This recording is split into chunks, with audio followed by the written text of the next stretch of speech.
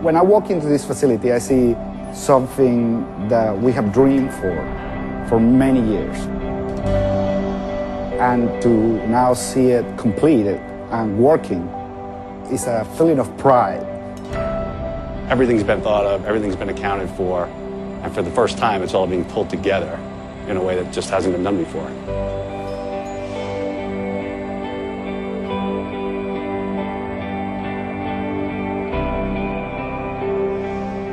Light is very important for our plants.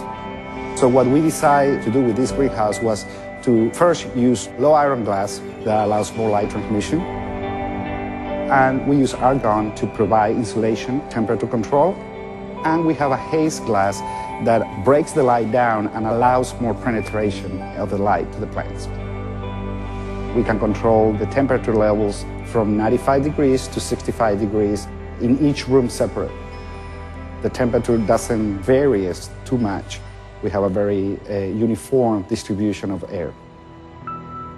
We've been waiting years to have this opportunity. I mean, these greenhouses aren't just a place to grow plants. This is my space. This is what I need to continue my work, to make my work better. Fertigation is basically a delivery system for the plant's food and water source directly into each individual pot. It's all automated, so I get to focus my effort on my research, which is what matters. The biggest challenge in studying agronomic traits is the environment. So we built this facility to create the environments we want to study our plants in. We have several different kinds of grow chambers. First, we have what we call the precision chambers. The chamber itself is actually monitoring the plants. We don't have to do anything. So the chamber watches the plants round the clock. In addition to precision growth chambers, we also have climate-controlled chambers that are larger and house more plants.